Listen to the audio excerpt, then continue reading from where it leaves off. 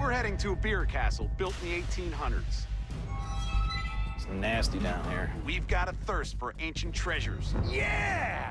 Man, that is just awesome. But even if we find them, I love them. this place might leave us with a bitter taste. How much are we talking? If you offer me $100,000. My name is Jay Chaikin. These are my buddies, Dan and Mark. We make money finding items left behind in abandoned buildings. Whoa! If it's rare, Look at that. and it's got history, we'll make a deal for it. Then restore and resell. Whatever it takes to save a piece of American history.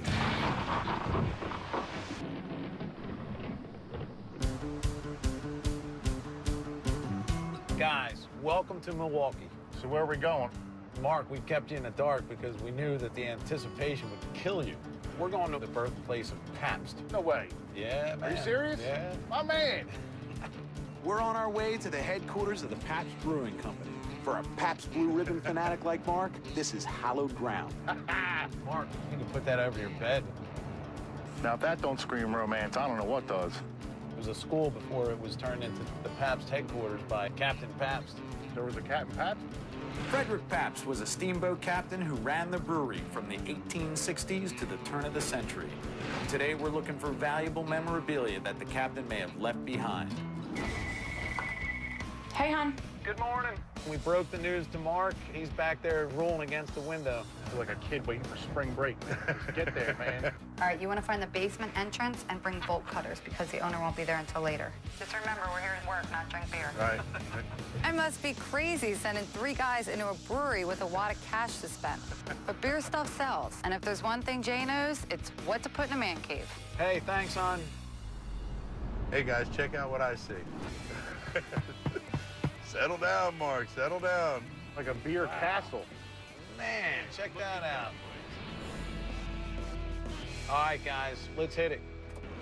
Pabst Brewing Company was founded by a German immigrant named Jacob Best way back in 1844, and it used to be called Best Beer. In its heyday, the brewery was a massive complex of 25 buildings and 1.2 million square feet of floor space. But in the 1980s, corporate raiders gutted the company, and by 1996, moved operations to Texas, Leaving the facility abandoned. we're here, man. You know it. Look at it. Grab the bolt cutters, Mark. I'll grab some flag. Mark. Mark. Now he's thirsty. Yeah. Now, yeah. All right, do it up. See what you got.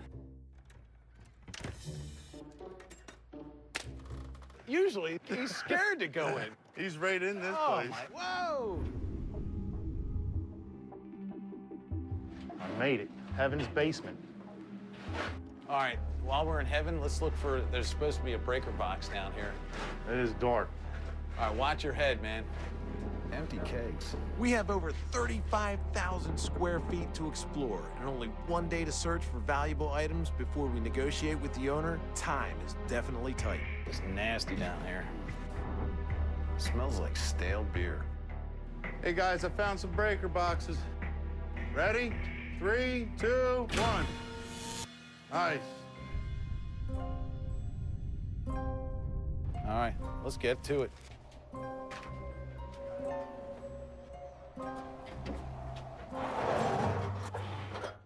Yo. What'd you find, Mark? Bunch of old glasses with shapes on them. Just squares and circles. But what's the square and what's the circle? I have no idea. You think they were for testing the beer? Oh, Mark, that could have been a job that you would have loved. I'm definitely a qualified beer taster. Hey, did you see this one can? Oh, look at that. The Steelers 1975 Yep. Super Bowl. Now that's a collectible. And it's got the top on it. There's a whole thing of pretty cool cans in here. Beer can collecting is an American pastime right after baseball cards. Rare cans could go for hundreds of dollars a pop. Oh, what do you got here? Oh, my. Check this thing out. Don't be a hero. Hey, like, don't hurt yourself. Get some help. Yep, get some help. Get some help. This sign tells a story of Pabst in its prime. A company that took care of its workers. I like that. That's a cool picture. All right, guys, we got to get some bigger items. Let's get out of here, man. These headquarters were built in the style of a German castle, big and ornate. There's not much resembling that in the basement, so it's time to head upstairs. Wow. I mean, guys, this is ballroom if I ever saw one. This is pretty cool. Guys, I think we found the office area. After the company was bought out, these offices were abandoned. Today, Pabst is actually brewed by Miller. Check out that sign. I love it. There you go. Guys, I think we found it. As the story goes, Frederick Pabst was a steamboat captain. In 1860, he saved a woman from drowning, who turned out to be the granddaughter of the founder of Best Beer. The two fell in love, got married, and Captain Pabst later took over the brewery. I mean, this is a pretty cool office. This is just amazing. What do you think? Hey, you think that's Captain Pabst's desk? That doesn't look like a Captain a Pabst. desk fit for a captain. I am feeling pretty powerful sitting in this chair, though. Cigar. Hey, what's that? What do they call those? I think this is called a barrister. You know what I like about this piece, Dan? That it actually has a little tag that says this is the property of Blatt's Brewing Company. Yeah. Like, that's pretty cool. You can see it's in pretty bad shape. Yo, What'd you find, Mark? this might be the desk. It's a lot nicer than that other one. Oh, there you go. Yeah, now that's a desk fit for a captain. Look at all these little drawers and compartments. My first thought is a cigar, but your cigar would get dry sitting in there. But you know what? That could have been for coins. Look at this. This is just awesome. Oh, look at that. This is called a dovetail. It's like keys that fit in there. So this is called dovetailing. That's dovetailing. And this is actually made by hand here because you can see where they cut too much with the saw. And if it's hand dovetailed, it makes it worth a lot more. This is nice. You don't come across items like this very often. A beautifully handcrafted antique piece is tied to a historic figure. If you find the right buyer, the resale value on this could be huge. Guys, we got a lot of places to go, so let's move on. The captain's desk is amazing, but if I can't buy it for the right price, I'm gonna need a pile of beer collectibles to make this trip pay off. Watch your step, guys. Check out the stairs. This place got some awesome woodwork in here. I'll check it out. What is it? It looks pretty cool. Oh, look, it's one of those watchman boxes, man. That's awesome. What is it? A night watchman would walk around here and put one of these keys in the clock he carried with him. It proved that he was actually in this room at that time of night, even though it's a small little item. Of all places, it's probably pretty important to keep your guards honest at a beer company. A night watchman's key station from the Pabst Brewery. Someone out there is going to want to collect that. Hey, what's over there, guys? Dan, check it out. We got a safe. Yeah, it looks like safe. What do you think? Come on, Mark, get that open. There's an old Pabst in there. No way. Oh, my God.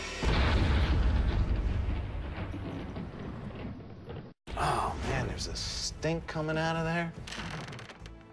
Oh, my God. What do we got here? Man, this safe's in great shape. Man, they just made some quality stuff. Pabst Brewing Company, in the amount of $5,000. I got ledgers. Them stock papers, this one's in great condition. No way. Copyright 1930. That's 1930? Up at the top, right there. I mean, this is basically just the history of this company. Hey, guys. These look like blueprints. What do we got? It's just a whole mess of them. I mean, there's a ton in here. What's that say? The foundation for Basement plan. Pabst Brewing Company. Yeah. Building number 9. These blueprints are in immaculate condition for their age. They were made when the building was just an idea. That idea stood the test of time and became an American icon. That's what makes these blueprints valuable. What guy collecting Pabst memorabilia would love to have a framed blueprint, you know, of the Pabst Brewing Company. Nice find, guys. Pabst once sold 18 million barrels of beer per year. They were giants in the American brewing industry. To cover the massive headquarters, I'm sending Dan upstairs, while Mark and I check out the rest of the building.